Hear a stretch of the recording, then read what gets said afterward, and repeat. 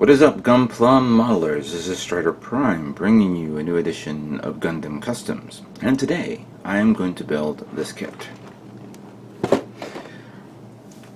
144 scale master grade AMS 123X-X Moon Gundam Neo Zeon's prototype mobile suit from the Mobile Suit Moon Gundam animated manga series, I think you call it. Yeah, not animated, sorry, the manga series. So this was something that all of you guys said I should make.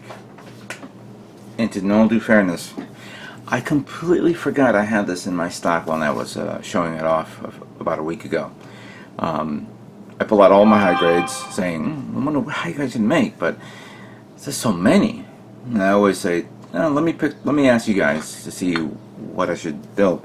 And I actually started to write down everyone's votes.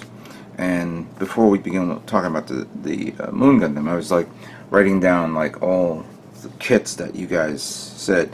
There were a lot of onesies here and there, but I'm going to break it down to the ones that have the most. Obviously, Moon Gundam had the most votes, about close to 9 votes.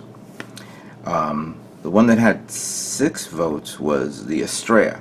And by the way, I was compiling this from my YouTube video, my Twitter photograph, my Instagram photograph, and my Facebook photograph that I posted a few days ago.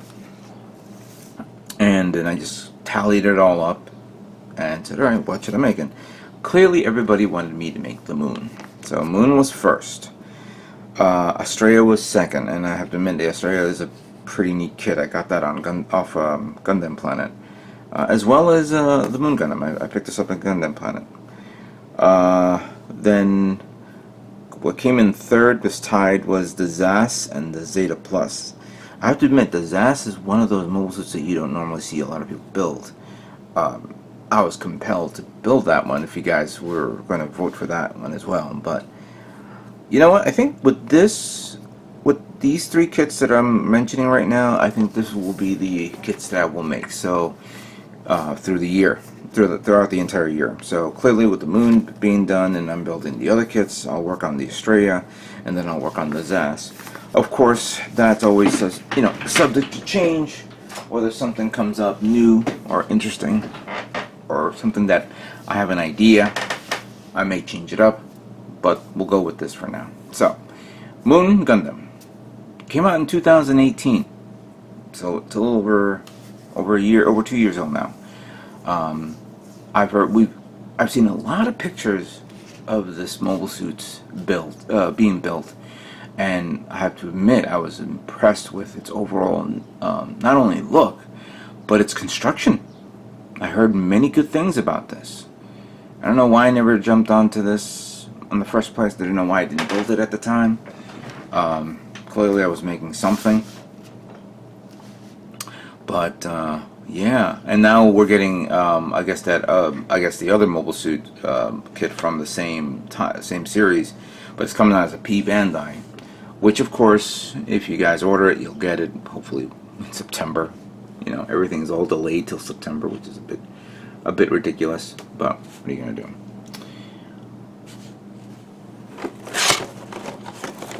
So this Moon Gundam has some interesting things about it. First of all, it comes with its weaponry, which is the beam rifle, which technically looks like a much more better version of the Sazabi beam rifle, which is supposed to be based off that. The beam tomahawk, which is a nice weapon, looks nice. But then you get these psycho plates. So this is, I guess these psycho plates has something to do with being like bits, kind of like what you see in the Cherudum. The Cherudum from Double O Gundam. Then you have these butterfly edges that like weird katana, like weird blade things that you throw. Strange, very strange. We'll have to look at that later on.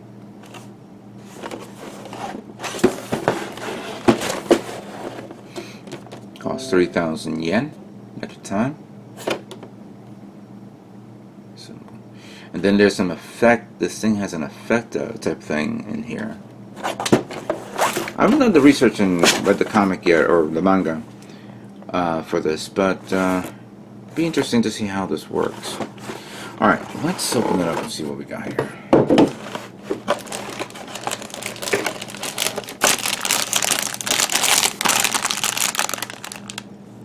Okay, right off the bat, there's a lot of detail on this kit. Good detail. We have a slightly violet, like a bluish violet color. Very nice. There's the effect part in the back. And then we have the effect for the plating in the for this. Parts of the armor. See that? Okay. And more of the plating. Same thing over there. Just, I guess maybe because it could be part of the arm. We have the red parts here. Boy, I think that could be the... Okay, so that's the face. I could see that. Waist. Some umbilicals there.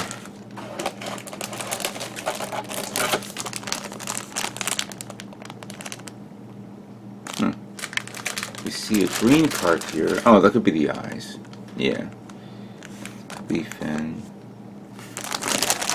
Then we have the red part, clear red parts that go right behind the white parts to give it that interesting effect.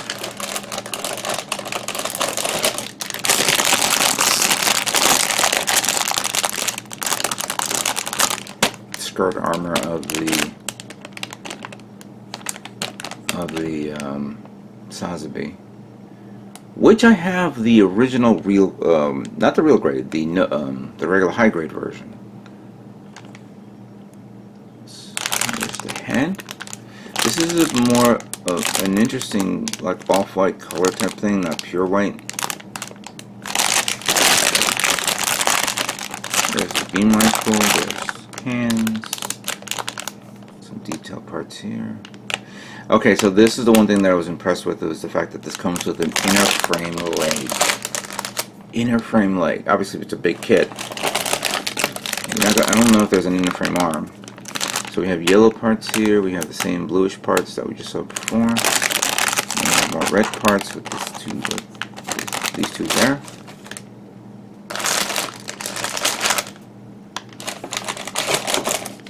Oh, this comes with an action base? I didn't realize that. Cool. That's nice.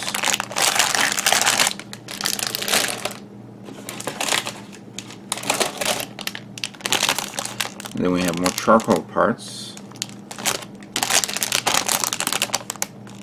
Very neat. Good detail, though. Very good detail. And finally, the manual.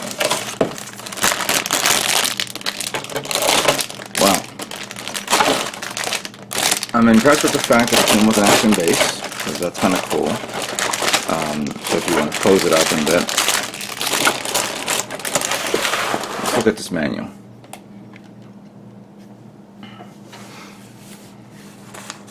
Alright, so here's what it looks like overall. I've seen some amazing part separations here. On the leg, of course. The arm has some great part separations, the waist unit, then the upper body, the head. It's going to be interesting on how I'm going to paint this. I haven't thought of it yet. We'll talk about that in a moment. Let's go to... it's not a book. Very long leaflet. Alright, so here are all the parts. So see here, there are two parts not being used, I think because it's probably a double up from this. And then we have a lot of parts that you don't need to use for the action base, just the specifics you need. Alright. And then we have the assembly of the body, followed by the head. Then the assembly of the shoulder armor, then the regular arm. Then that's where you get to the leg part. Some thick parts of that, the leg. goes right and left there. Then you got the waist unit. And then you have the back. And then on this section you have the assembly of the backpack, how to put it up, and then how to assemble this elaborate thing, which I've seen people now buy. They buy 2 Moon Gundams so they can put double of this. I'm not going to do something like that.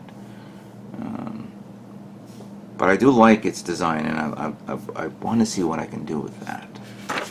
And then you assemble the, oh yeah, so from here, once you assemble the backpack and the bits, I'm going to call it bits, you put it together, and you can put it in any type of shape or position, as you can see here.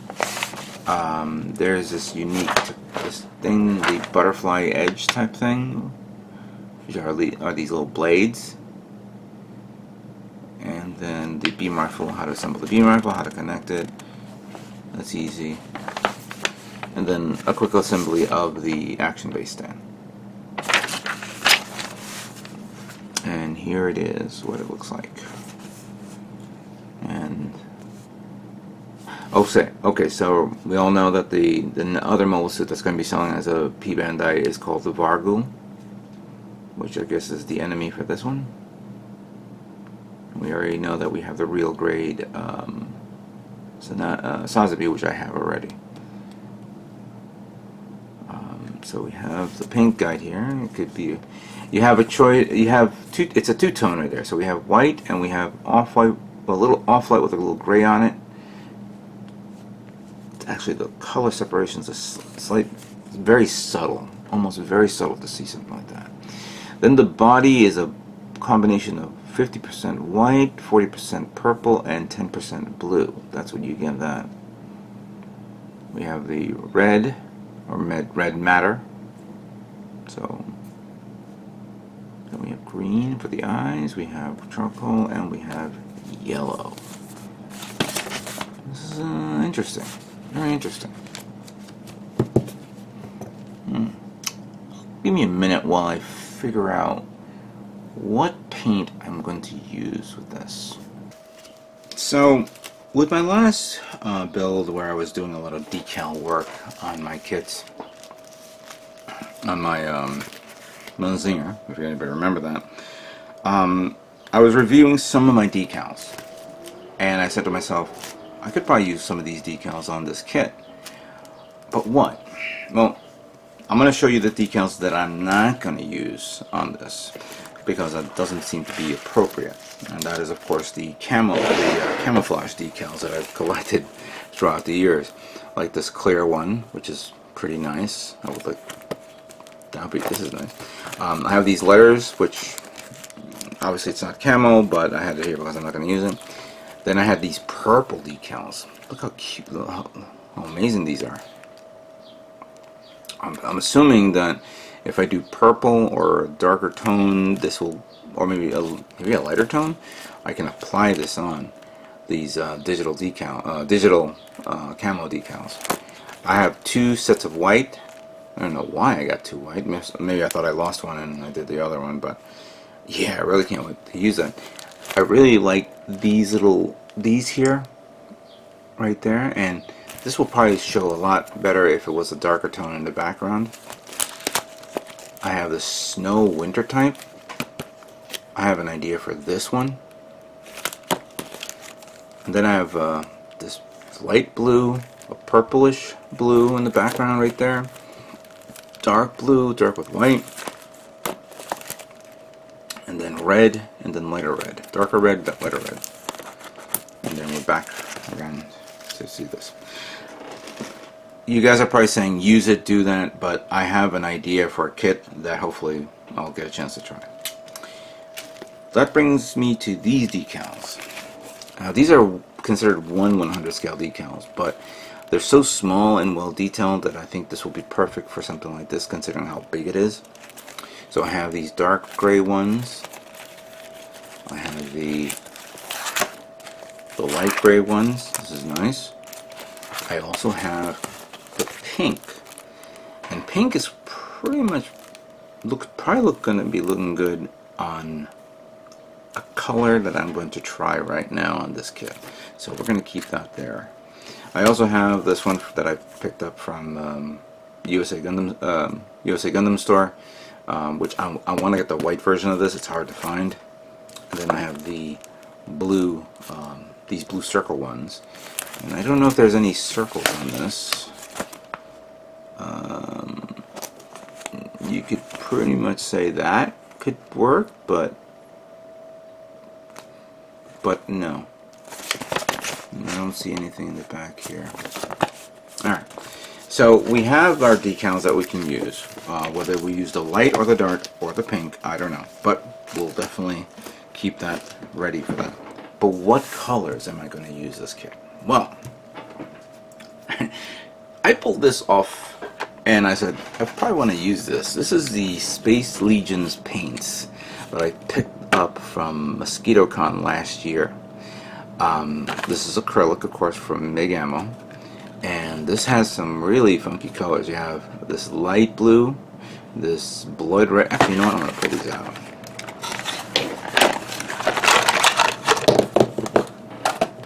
So look how dark red this thing is. This is absolutely ridiculous. Look at that. Then we have gold. I don't know how shiny this gold will be. So,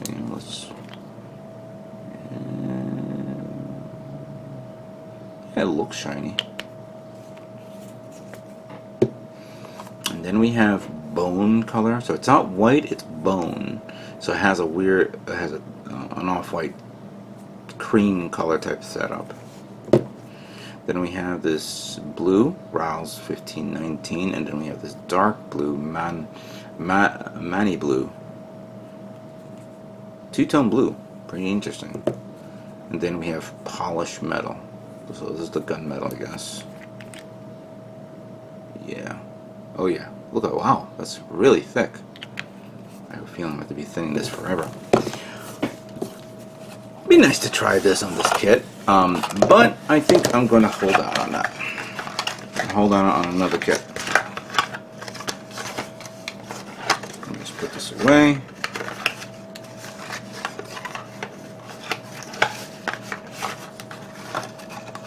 Get in there.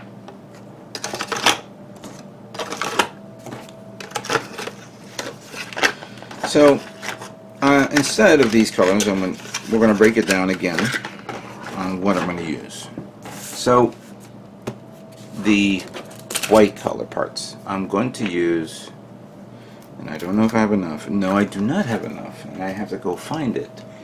I think I have an extra bottle, but I have to look for it. I have this gray 315, which looks cool for this. I think I like this one better for this. But then I'm going to section it off and I'm going to paint it a different color, and I'm going to use grayish blue for this. So it's going to be a two-tone for that, specifically in, like, you know, certain areas. For the yellow, I'm going to use Mr. Yellow, MS Yellow. It's only a few parts here and there, not too crazy. Just the vent and the thing here, and that's it. There's only 3 or 4 parts, so that's the only yellow I got here. Now, for this, I've been meaning to try this for a long time. I'm going to use purple. Purple. And I think with the purple and the pinkish color decals, you think that will look good? Or will that blend in? Now I'm second guessing myself. I can understand this will look good through here because you'll see it, but this may, you know what, I don't think this will work for this. Makes me want to go online and look for this one in white, and that's hard to find. But we're going to use the purple for now. For the inner frame, I'm going to use Titan's Blue 1.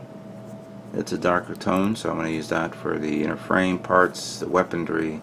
But the weaponry I'm going to end up doing another tone color. So I haven't thought of it yet, so that's going to be an idea. The red. Now, I'm using two reds here. The waist unit, the chest, the part here on the head, and I believe there's another part in the body which I cannot see. I'm going to use RML 23 red for this. But for the background,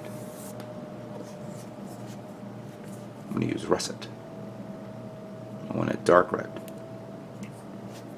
I'm not too keen on this clear red type thing. Doesn't have to be clear for me.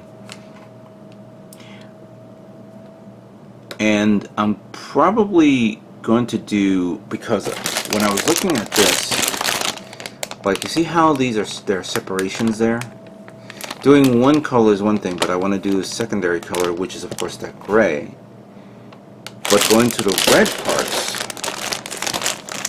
that's the same thing. So I can do the red, but I want to do another color. I don't know if I want to do another layer of red, or maybe something else that's a little off. Maybe you guys can help me out with that. Give me some ideas. So, that's the idea for now. I gotta see if I have another bottle of this. If I don't, I'll have to switch it up with something that I could find. And then I have the decals that you saw that I'm going to use. Clearly the darker decals will show through here. I need a lighter tone here. I don't know if the pink will work. The pink will probably work on the other side, of course. And you won't be able to see any dark reds, you know. Oh, that's right. You know what? Correction on the pinkish decals. Maybe after I paint the purple, I could use. Hold on a second. I could use this. What do you think of that? The camo decal, the digital camo decals on the top and on the feet.